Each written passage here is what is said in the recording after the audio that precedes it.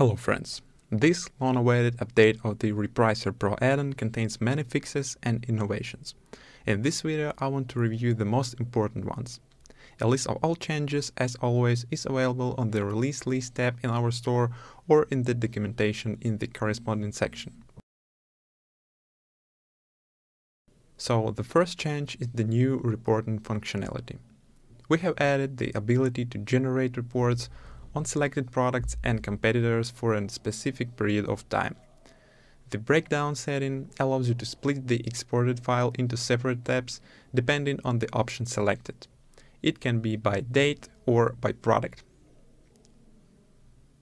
Additionally, you can flexibly configure such parameters as date and table formats, specify which attribute of the product will participate, as well as generate a report sending it to the specified email or FTP.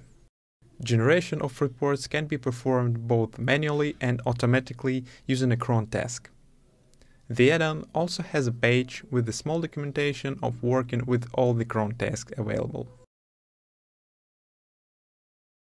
In the file, we see a list of all dates for the period selected in the settings. Dates which there is a data for are available as links to detailed pages.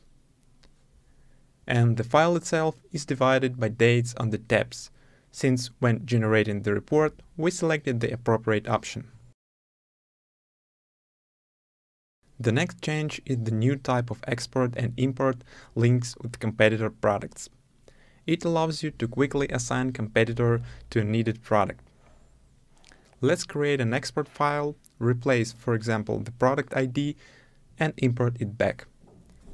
Now, as we can see, the product with ID 183 does not have a single connected competitor. Let's add them using the import file.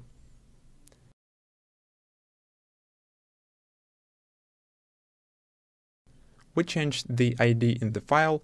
Let's now go to the Data Import tab, rePricer Pro, and upload the file.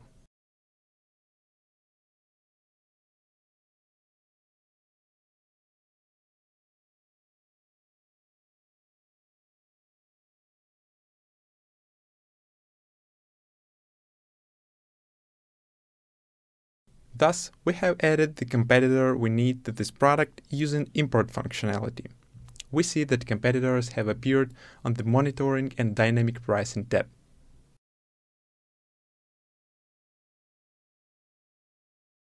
The next very important change is to simplify the parsing process of products that are variations. On the competitors editing page, we added a tab with additional parameters that can be used as variables in the parsing rules. Let's take a closer look at this on the test product. For example, a competitor sells a chair, which in turn has variability based on size. That is, there are variations of this product based on size with their prices, which we want to parse and compare with prices for variations of our product in our store.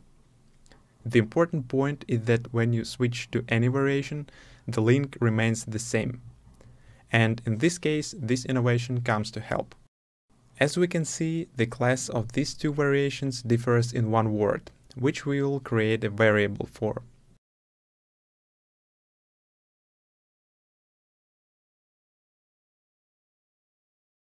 Let's call it size, for example. Let the default value be big, for example.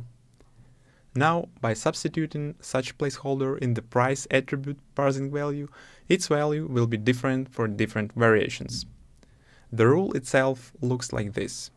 Search by CSS selector, and in the right place of the selector, instead of a specific value, we simply substitute this placeholder. That's all. It only remains to indicate which values it should take. Let's open our main product and its variation by size. Now, on the Monitoring and Pricing tab, by editing the associated competitor, we can select the value that will be used for this variable. Our main product is a small chair, which means we need to match it with the same variation of this chair on the competitor's website. For our variation with the big chair size, let's compare the same competitor with the same link, but we'll indicate the value of this variable as big. Let's parse these two products manually now and see the correct result. Thus, instead of creating separate duplicates of competitors with separate rules for parsing attributes, it has now become possible to conveniently parse products with variations using one rule, simply substituting a placeholder into it, which will contain variable values depending on your needs. The last innovation that I would like to highlight in this video is the ability to use third-party services, the so-called web scrapers, to bypass various logs and other unwanted types of protection against downloading the HTML code of competitors' pages. In general, the following scheme of the approach to parsing competitors can be distinguished. The first step is to use a standard scraper. Then, if we cannot get the page content, use paid proxies, which increase the chance of downloading the code. And finally, if we still cannot get the page code using the previous two methods, we can use third-party scrapers. There is currently one third-party ThenScrape service available for use, but very soon support for another 5 services will be added. On the web scrapers management page, you can specify the API key and select the required number of parallel requests based on the package you selected, as well as track your balance of available credits.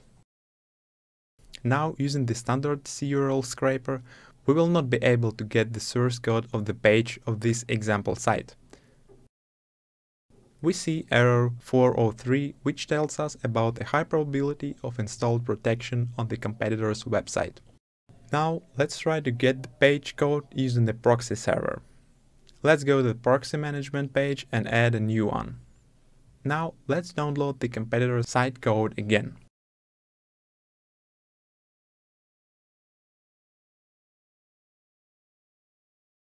The error did not go away.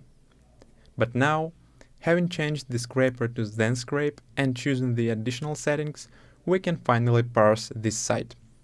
But keep in mind that by choosing these additional settings, the number of credits increases. Let's re-download the HTML code and see a positive result.